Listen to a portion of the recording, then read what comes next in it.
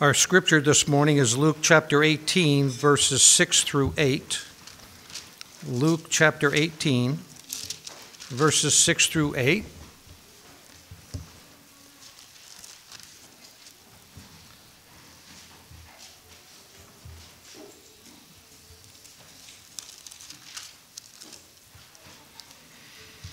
And the Lord said, "Hear what the unjust judge saith. And shall not God avenge his own elect, which cry day and night unto him, though he bear long with them? I tell you that he will avenge them speedily. Nevertheless, when the Son of Man cometh, shall he find faith on the earth?" Thank you. Let's pray. Father in heaven, we just thank you for the opportunity we have to worship you today. And I just pray that you would speak through me now, that this word that is shared this morning would be from you, and that it would bless each one of us, I pray. In Jesus' name, amen. The title for my sermon today is, Will Jesus Find Faith? Turn to Luke chapter 18.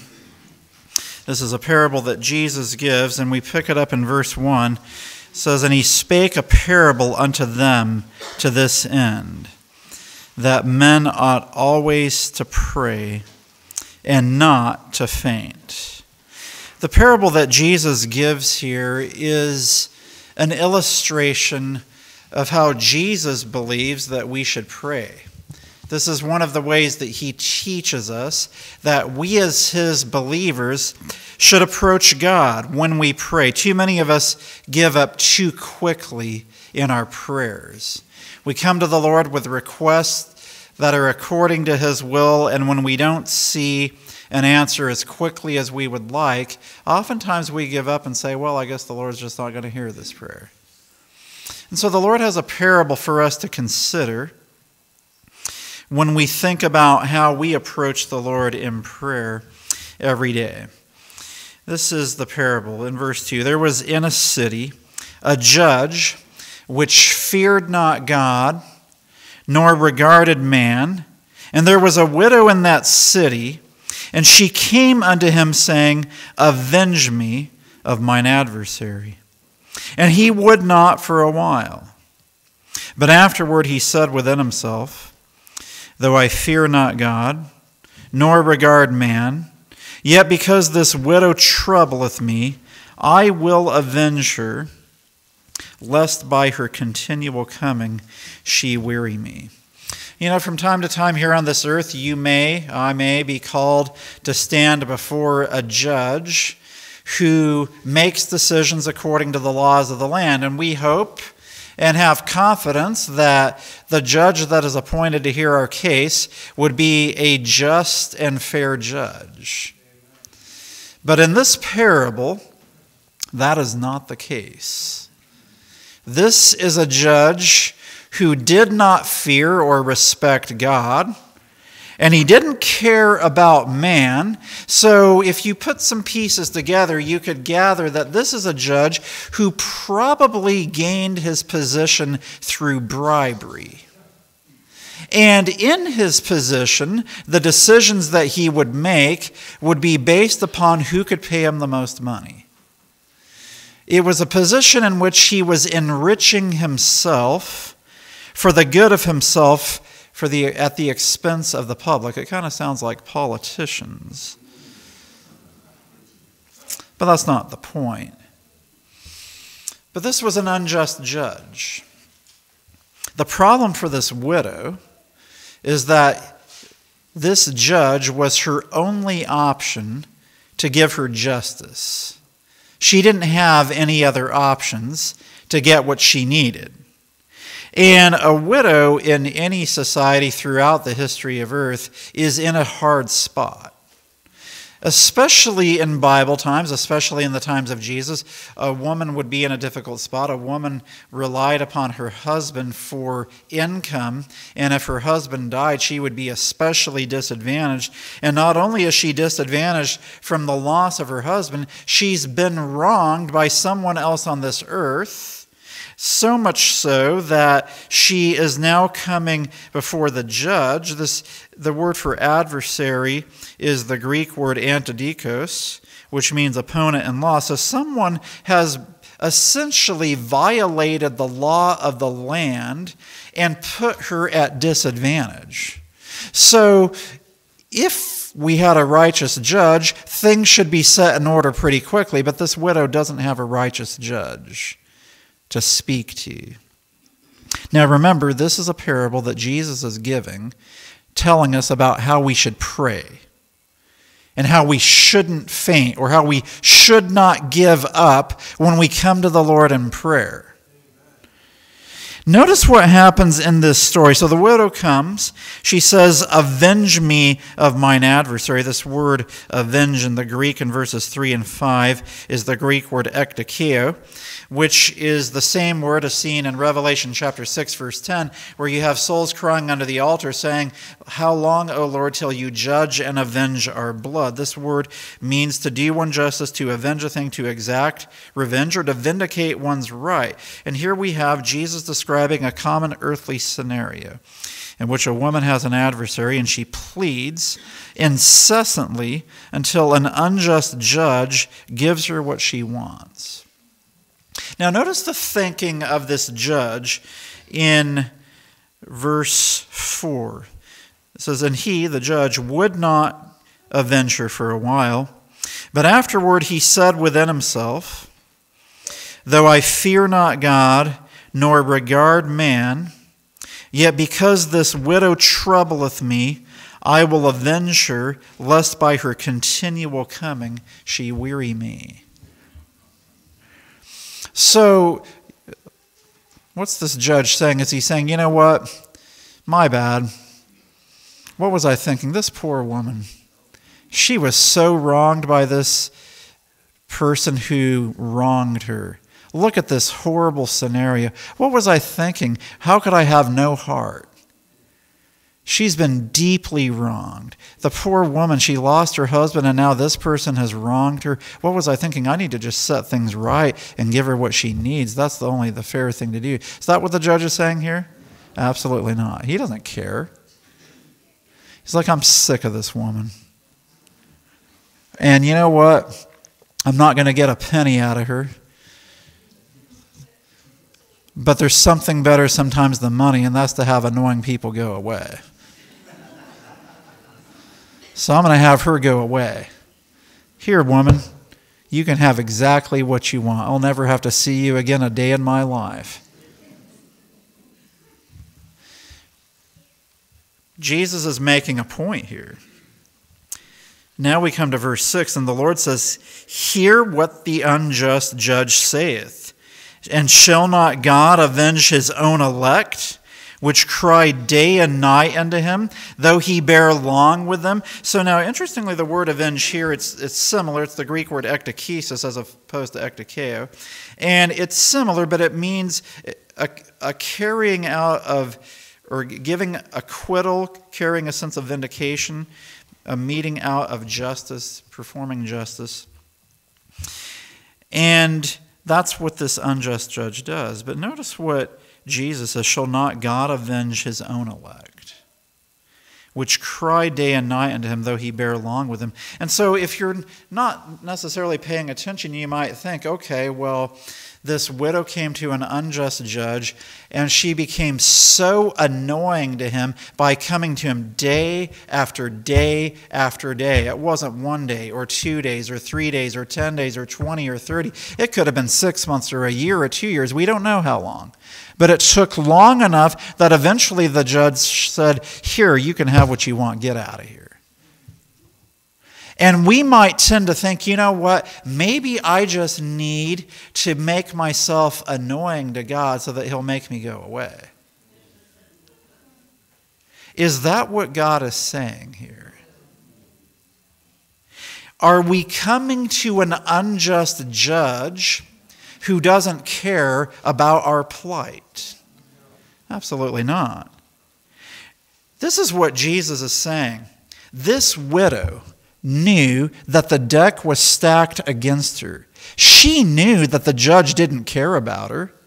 She knew that she had no way to bribe him to get what she needed, but he was the only option she had to get the help that she needed. And so she came time and time and time again because she believed that eventually that her persistence would pay off. And he asked the question, shall not God avenge his own elect? Though he bear long with them, the elect are those who cry day and night. And notice what he says in verse 8. I tell you that he will avenge them speedily. So this widow is coming to the unjust judge time and time and time and time again, and she's not getting what she wants, but she doesn't give up. And the Lord says, shall not God avenge his own elect, which cry day and night him? He says, I tell you that he will avenge them speedily. Now you might be asking in your mind, well then what about my prayers? Notice the next word.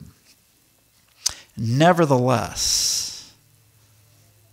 So whatever comes next takes greater precedence over what was said before. When we look at Jesus in the Garden of Gethsemane, he's saying, Father, if it be possible, let this cup pass from me. Nevertheless, not my will, but thine be done. What does Jesus say here when he says nevertheless? Nevertheless, when the Son of Man cometh, shall he find faith on the earth? In other words, faith is connected to how we pray to the Lord. And some of us pray to the Lord like, Lord, please help me. This is tough. Give me what I need. Help me. And then it doesn't come like I knew he wouldn't hear. And God is saying, this widow had more faith in an unjust judge than many of my people have in my ability to answer your prayers. She was more persistent in approaching an unjust judge than we are in coming to the throne of grace. Will the Son of Man find faith when he comes on the earth? Where are those that have faith when he comes, when Jesus comes to this earth? Is he going to find a people who have faith? Where are the elect who are crying day and night unto him? You know, Matthew 24, verse 24 says, if it were possible, they shall deceive the very elect. That means if we aren't crying day and night unto the Lord, we will be deceived. Matthew 26:41 says, watch and pray that you enter not into temptation. The spirit indeed is willing, but the flesh is weak.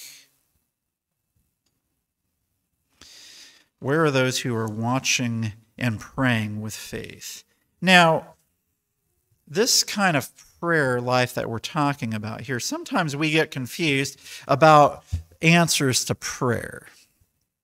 You know, what the Lord is talking about here isn't referring to, I need a new car, Lord, so please, by next week I need it. I'd like a nice new house.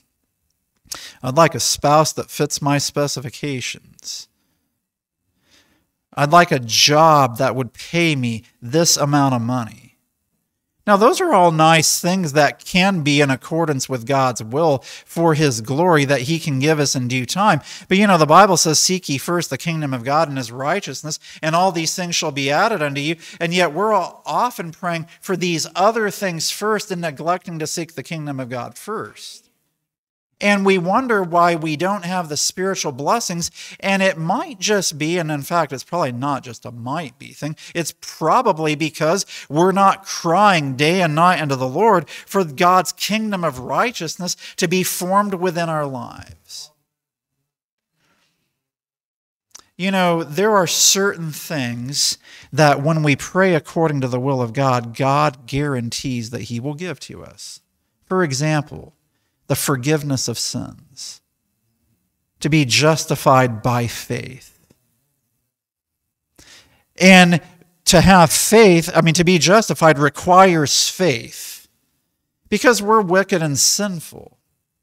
and to accept by faith the promises of God that he can truly justify us does take faith. And when we doubt the promises of God, like, well, I'm not sure God could really forgive me, I'm not really sure that God could justify me, that is not faith. And God is looking for people who will cry day and night until those storm clouds of doubt are removed from our mind. And by faith, we accept the promises of God as we pray them back to him, saying, Lord, avenge me of mine adversary, the devil, who would cause me to doubt what your word says about how you can change my life. God wants to give us forgiveness of sins. God wants us to give us overcoming power. God wants to give us deliverance from that spirit of bitterness, from that unforgiving spirit where the person who wronged us so many years ago, or maybe just last week, we just have such a hard time forgiving. You know what? When we cry day and night unto the Lord, he will give us that which he has promised. He will allow us, by his grace, to forgive the person who has wronged us, to claim by faith that we are forgiven of our sins, to claim by faith that we are now empowered to live an overcoming life by faith. But where are the people in the church who are crying day and night for such deliverance? We go back to this word adversary, as I mentioned earlier. It's from the Greek word antidikos, which means opponent in law. So the widow had an opponent with respect to the law of the land. Well, we have an adversary too, known as the devil, who is opposed to the law of God. We understand from Romans 7 that the law is holy, just, and good. We know that God is holy, just, and good. And yet the devil is our adversary like a roaring lion, seeking whom he may devour, seeking whom he can, within God's church especially, to go against God's law. The devil is against God and his law. And yet 1 Peter 5 verse 9 says we are to resist steadfast in the faith. In order to resist him, we need to be crying day and night unto the Lord. Now, we often give too much credit to the devil for the power that he has. Yes, he has power. But he's no match for God when we're praying to the Lord. We talk so much about the devil does this and the devil does that, but how about talking about the power of God? The devil is going around seeking whom he may devour. Yes, he is devouring the world, but he doesn't have to try that hard within the world. His focus is squarely on God's people, especially Seventh-day Adventists, because we are God's end-time people who keep the commandments of God. As I mentioned in my message here last night, Revelation 12:17, the dragon was wroth with a woman and went to make war with the remnant of her seed, which keep the commandments of God and have the testimony of Jesus Christ. And so that word war in Revelation 12:17 is from the word polemos, which means it's a war of words. And so the devil uses argumentation and philosophical reasoning to try to undermine the law of God. And we see this happening. There's so many different avenues in which the devil can attack. And in the more theoretical realm, which still has real life application, we understand that the devil is going to bring things into the church. We have heard of the omega of apostasy, where books of a new order will be written in which the pillars of our faith will be undermined. We understand that new theology has come into the faith that undermines true righteousness by faith. We understand different philosophies have come in to the church in different avenues that paves the way for perdition for many. And it gets even closer than that. This attack of the devil comes into our families, where strife develops within the home, where divorce comes, where there's strife between parents and children. There's also attacks in the church family, where hostility and distrust develop, factions develop in the church. Boy, it's amazing to me some of the divisions that have arisen within the last 2 or 3 years over things you never would have thought would have divided God's people. And even at a closer level, the devil attacks us individually. He attacks us with how we use our time. Time that we could be using for the advancement of the cause of God, we end up wasting on entertainment and sitting around, laying around, when we could be doing more productive things. And there's all sorts of different ways that the devil attacks us. And the question is, where are the elect that are crying unto God day and night, saying, Lord, deliver me from the attacks of Satan in my life. Deliver me from wasting time in my life. Deliver me from fighting in my family. Deliver me from being a nuisance in the church that keeps creating fights over nothing. Deliver me from accepting philosophies that would cause me to go against the word of truth. If we would cry unto the Lord day and night, the Lord would hear those prayers. He's not so much, yes, he'll give us all these other things too, the car that you need and the job that you need, but he's especially looking for people who are praying in accordance with his will, according to his word. Where are the elect who are praying until God answers prayers that are clearly in accordance to his will, where we can come forth from seasons of prayer saying, I know that the Lord is with me and he's given me peace, that I am going to walk according to his will today. If Jesus were to come right now, would this be true of you, that you are one of the elect, crying day and night unto the Lord until the Lord avenges you speedily according to the power of his word?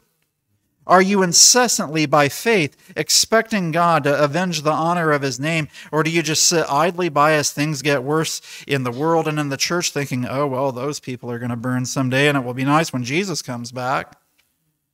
We should be like the souls under the altar in Revelation 6:10 saying, how long, O Lord, till you judge and avenge? You know, it's interesting when you look at the heroes of faith in Hebrews chapter 11, the very first hero of faith is also the very first human being who died. That's Abel. And the very second hero of faith is Enoch, who was translated without seeing death. He's the first human being who never tasted death. And then we have Noah, who built an ark to remain on this earth. There was then Abraham, who was called to leave the place he was in, where his family was, to go to a place that he didn't know. Noah stays on this earth. He remains and he builds an ark. Abraham leaves a familiar place.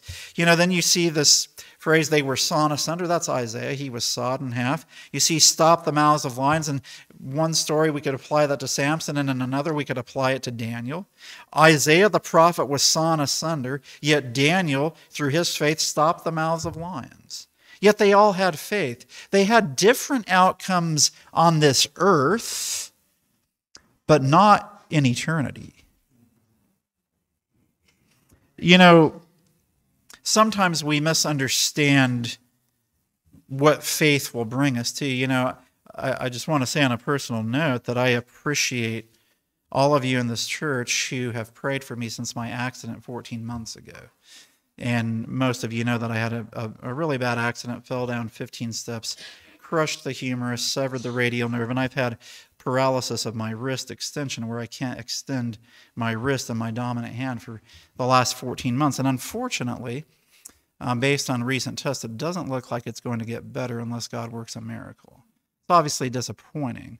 Well, I was in Norway recently, and there was a well-meaning saint, a lady there, who told me that if I had just had more faith, I would have gotten better. And I don't harbor any ill will towards her, but I reminded her that in 2 Corinthians 12, that Paul came to the Lord 3 times, asking that the thorn in the flesh that he had, which we believe was the loss of vision, which he experienced after Jesus appeared to him on the road to Damascus. And Paul always had that thorn in his flesh the rest of his life. And, you know, the interesting thing is, so Paul comes 3 times to the Lord, Lord, heal me of this thorn. And 3 times the Lord says, my grace is sufficient for ye. Paul is the same person who, through the grace of God, raised Eutychus from the dead. Paul also healed other people who were sick. And despite the fact that God could use Paul to heal others, God did not see fit to heal Paul of his physical malady. Sometimes it takes more faith to not be healed and to still trust in God and to be faithful to him and to choose to trust in him even if physical healing doesn't come. So what we're talking about here doesn't mean like, oh, if you would just pray harder, according to Luke 18, your wrist would just start working again, or whatever else you might be struggling with from a physical standpoint. It does not necessarily mean that that will change. But what can happen is that God, I'll just speak of myself, God can give me trust and faith. Even if my hand never gets better, I can still trust in the Lord and give a testimony of his goodness. Because I'm praying to the Lord incessantly day and night, avenge me of mine adversary. Don't let the devil plant seeds of doubt in my mind that would question the goodness of God. Help me to continue to be a testimony of faith of the goodness of God, that no matter what happens on this earth, I will testify of the goodness and the faithfulness of God. Those are the kind of prayers that God is going to answer, guaranteed. But obviously my human desire would be to be healed, of course. I'm not hoping like, oh, I hope this doesn't get better because then I can't be a good testimony. No, you kidding? I hope it gets better. But that doesn't always work that way. But will Jesus really find this kind of faith when he returns? Romans 14:23 says, whatsoever is not of faith is sin. Hebrews 11:6 says, but without faith, it is impossible to please God. For he that cometh to God must believe that he is, and that he is a rewarder of them that diligently seek him. Being the rewarder of them that diligently seek him, that's like that widow who came to the unjust judge. But we're not coming to an unjust judge. We believe that he is. We believe that he is the God of the universe. We believe that he is the God who speaks and he creates, who calleth those things which be not as though they were. We believe in the God who cares about us personally, who sent Jesus to die for us. We believe in the God who can do anything. And we believe in a God who is a rewarder of them who diligently seek him. And the reward that we are seeking is not earthly riches, earthly power, fame, prosperity, and perfect health all the time, although all of those things would be nice. What we are seeking for is the reward of being in communion with God and of eternal life. And God is guaranteeing that he will answer that kind of prayer of faith speedily. But where are the people who are diligently seeking him? So many in the church say things today like, I'm so glad Jesus lived a righteous life so that I don't have to. We are drowning in Laodicean self-righteousness that is devoid of true faith. There are others that are like, I'm so glad that I'm an end-time Seventh-day Adventist. I know that I can be a grumpy grouch, and I have my share of bad days. In fact, I have so many bad days. I have about as many bad days as good days. But you know what? I'm so glad that Jesus will overlook all of that because I'm a believer in the end-time truth. We don't say that explicitly, usually, but we can think that in our heart. Where are the messages in the church calling us to prepare to stand in the great day of God without a mediator? Are we just being patted on the back that our mediocre, half-hearted Christian experience will pass for being okay when Jesus comes? Now listen to the statement from Great Controversy 489. He that covereth his sins shall not prosper, but whoso confesseth and forsaketh them shall have mercy. If those who hide and excuse their faults could see how Satan exults over them, how he taunts Christ and holy angels with their course, they would make haste to confess their sins and to put them away. Through defects in the character, Satan works to gain control of the whole mind, and he knows that if these defects are cherished, he will succeed. Therefore, now listen to this, therefore, he is constantly seeking to deceive the followers of Christ with his fatal sophistry that it is impossible for them to overcome. Now notice, this argument, this fatal sophistry is targeted to the followers of God. Now the people out in the world, they're not even in the conversation about this. This target that Satan uses with this sophistry is for God's people. And you may have heard this sophistry in the church, and people don't necessarily realize where this is coming from. But what this line of reasoning goes like is this. It's like, well, I'm not perfect, you're not perfect, nobody's perfect, and this is the way we're going to be until Jesus comes. And yet that's not what the Bible teaches. The Bible teaches that we can be overcomers by the grace of Jesus.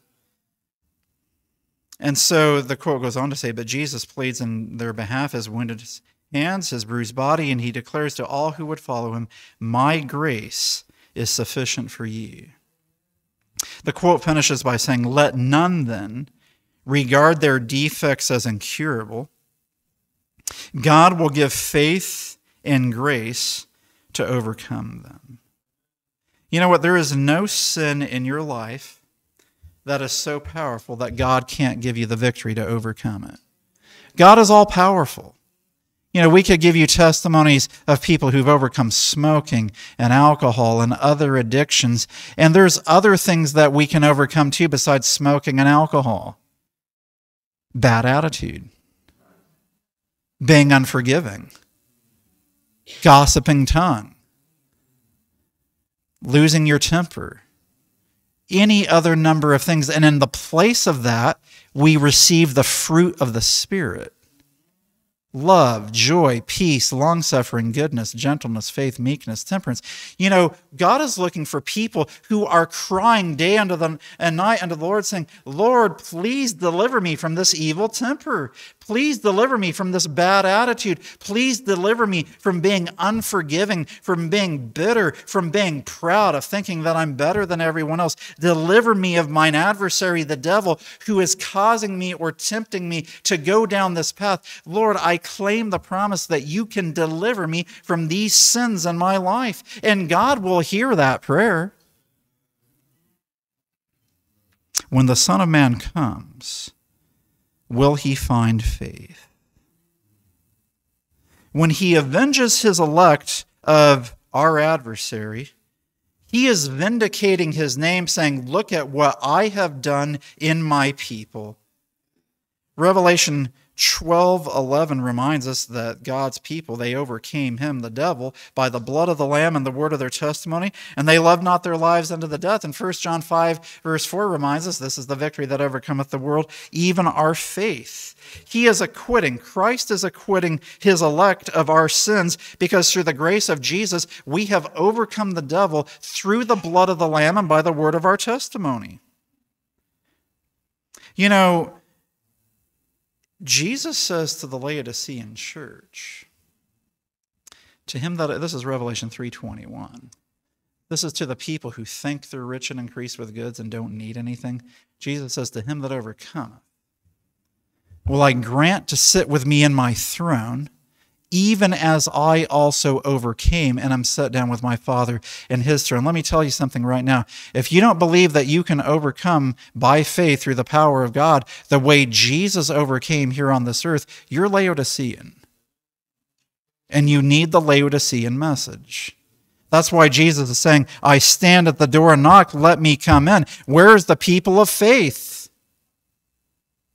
We haven't let Jesus come in, and we are devoid of true righteousness, thinking that a belief in Jesus without the power of his life will be okay. And yet Jesus, when he was here on this earth, when he was on the cross, we're told in Desire of Ages, he could not see through the portals of the tomb. But by faith, he rested in the promises that the Father had given to him before that time. This is what we call the faith of Jesus.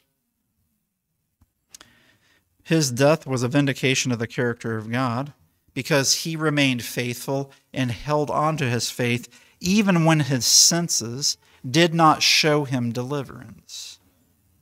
His faith is to be ours. Now here's the amazing thing. When Jesus comes back, when he comes back, he's not going to see among his faithful a group of people who are wretched, miserable, poor, blind, and naked. That is not what Jesus is going to see. Because, you know, to be poor means that you don't have faith. To be rich is to have faith. And when Jesus comes back, Revelation 14, verse 12, shows us what he sees. Here is the patience of the saints. Here are they that keep the commandments of God and the faith of Jesus. God is going to see a people who are like him, who have the faith of Jesus. Now, we come back to Luke 18, and we end this story, and we're like, amen, what a powerful parable. We need to be crying unto the Lord day and night, avenge me of mine adversary. If the widow could cry to the unjust judge, I can cry to the Lord who is not unjust. He is just, and he loves me, and he's more willing to give good gifts to me than my evil earthly parents were to give gifts to me when I was a child. I can come to the Lord and receive the faith that I need, and the forgiveness that I need, and the overcoming power that I need. This is what I need. And so sometimes we have such an experience, and then you know what sometimes happens? We have this experience of faith, and our life changes, and we start eating differently and dressing differently, and our entertainment changes, and we change all these different things, and then we look around and we're like, whew, God, I thank you that I'm not like those people. Man, they're so corrupt. They don't believe in present truth. God, I thank you that my presence blesses this church with present truth. And that's why the next parable is given by Jesus. Let's look at it. Now, what I just said is not to negate the fact that we absolutely should be crying day and night unto the Lord. But it's not for the purpose of becoming proud of ourselves. Starting in verse 9, and he spake this parable unto certain which trusted in themselves that they were righteous and despised others. So verse 9 is exactly what I just said. Boy, if you think you're righteous and you despise other people, you better watch out. Verse 10, 2 men went up into the temple to pray, the one a Pharisee and the other a publican. So the Pharisee is the church leader. The publican is the guy that comes off the street, or he's the tax collector. The Pharisee stood and prayed thus with himself, God, I thank you. Oh, I thank you that I am not as other men are, extortioners, unjust, adulterers, or even as this publican. I fast twice in the week. I give tithes of all that I possess. And the publican standing afar off would not lift up so much as his eyes unto heaven, but smote upon his breast, saying, God be merciful to me, a sinner. I tell you, this man went down to his house justified, rather than the other. For everyone that exalteth himself shall be abased, and he that humbleth himself shall be exalted. So notice that publican says, God be merciful to me, a sinner. You know what happened to him? He was avenged speedily. He went down to his house justified, but the other guy sure didn't. Listen, if you're coming to the Lord saying, Lord, please deliver me so that I can be the best, most righteous, sanctified Adventist in Adventism, you're praying the wrong prayer. God, I thank you that my exemplary life of health reform and dress reform and entertainment reform and the way I preach and all of those things, wow, thank you that I'm not like those other people in the church who don't eat like me and dress like me and talk like me and all of those things. Now, mind you, I am not here to condemn dress reform and health reform. You get the point. And it's interesting, this prayer can be prayed by the different classes in the church, and I kind of hate to use these terms, but for the lack of a better term, so you understand what I'm talking about, you know, the conservatives are like, God, I thank you that we don't eat what they eat and wear what they wear and watch what they watch. Thank you that we're following the plan. Thank you, we're not like that. But then the liberals can be like, God, I thank you that we're not judgmental and legalistic like those people. And in either case, you're proud and you're not justified. Here's the interesting thing. The first parable describes how to develop faith. We develop faith through an active prayer life where we plead unto the Lord, according to His word, the promises of God. where God says, yes, I am able to keep you from falling. God says, yes, I will forgive your sins. God says, yes, I can help you to be forgiving. God says, I will give you everything that you need according to my will. And when we learn by experience to cry day and night unto the Lord, we develop an experience of faith where we know who we believe. That's the experience of faith through an active living prayer life. The next parable talks about what justification is like. Justification is humbling ourselves before God. And so we don't go around, now look, our lives change, our tastes change, we become different people. But we then don't go around saying, God, I thank you that we're so much better than everyone else, because we realize how weak and sinful we really are, and our faith hangs on to God because we know that it's only by his power that we can be saved. And then justification is the next parable where we humble ourselves before God because we know we don't deserve 1 ounce of salvation. It's only by the goodness of Jesus, by his grace, that we're saved. And so these two parables put together describe justification by faith, which is the third angel's message. Review and Herald, April 1, 1890, several have written to me inquiring if the message of justification by faith is the third angel's message, and I have answered it is the third angel's message in verity. And then it goes on to say, the prophet declares, and after these things I saw another angel come down from heaven having great power, and the earth was lightened with his glory. That's Revelation 18:1. Brightness, glory, and power are to be connected with the third angel's message, and conviction will follow wherever it is preached in demonstration of the Spirit. Now, justification by faith, Ellen White also says in Testimonies to Ministers, page 456, what is justification by faith? It is the work of God in laying the glory of man in the dust and doing for man that which it is not in his power to do for himself. And I just want to say this, there's a tendency in Adventism to follow superstar preachers. Hey, have you heard so-and-so? Man, they give the best bread you'll have ever eaten. They give it straight. They're calling it like it is. You should be following them. You know what? Last time I checked, we should be following Jesus. And some of these guys start to get kind of prideful because we say so many things to them about how great they are.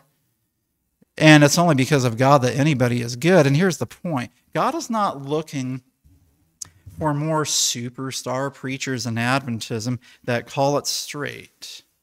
God is looking for people who are humbled, where the glory of man is laid in the dust, so that we're justified, and where we're crying day and night unto the Lord, saying, Lord, humble me, do whatever it takes to humble my pride, because pride is the most offensive sin to God. Forgive me for thinking that I'm better than other people.